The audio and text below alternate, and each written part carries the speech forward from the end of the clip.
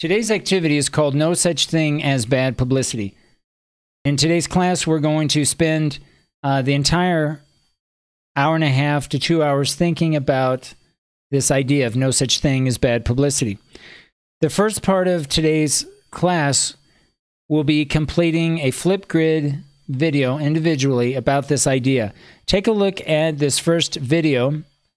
This first link actually shows an example of someone explaining a situation, maybe a famous person, someone in your life. Hey, what's going on, guys? I think he's speaking about someone that he found on YouTube, but he provides an example and maybe even an explanation of this idea of no such thing as bad publicity, how it applies maybe to this person.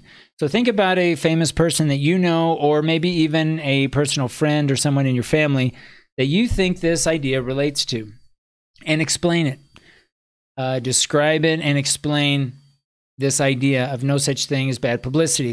Something that seems negative, that maybe that on the face of it looks like a bad thing for the person, but actually maybe in turns into something positive, or it could turn into something positive or beneficial or advantageous for that person. All right, so the first part will be to create a Flipgrid discussion, no more than 1 minute, explaining your person's idea or your person's situation in terms of this idea of no such thing as bad publicity. Again, look at this video as an example.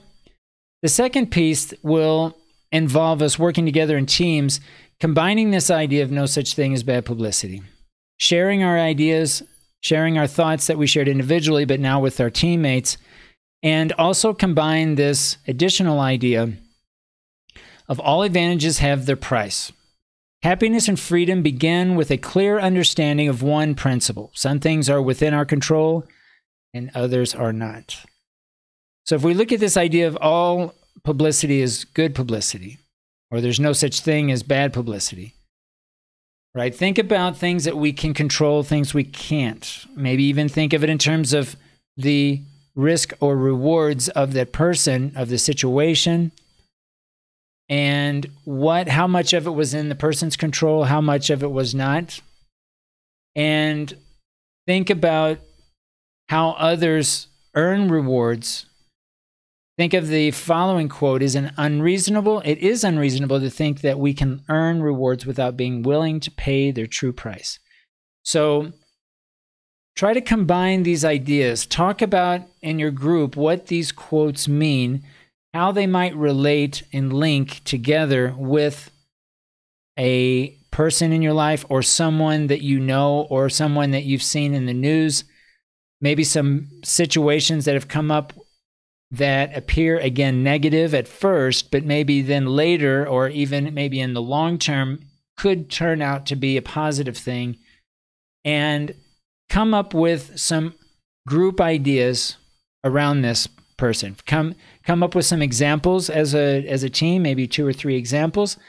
Think about how you would describe this idea, how you would explain it, and again, try to take into consideration these quotes that I'm sharing with you, both on this page that I've included here, and the first example of trying to explain within 60 seconds. The group activity is more of a sharing of ideas. Make sure that you record your class meeting, and at the end of the class, I'm going to ask that each team choose a spokesperson to describe or summarize some of your thoughts that you described in your team meetings. And I'll also give you in class appropriate times to complete each of the different aspects of today's activity.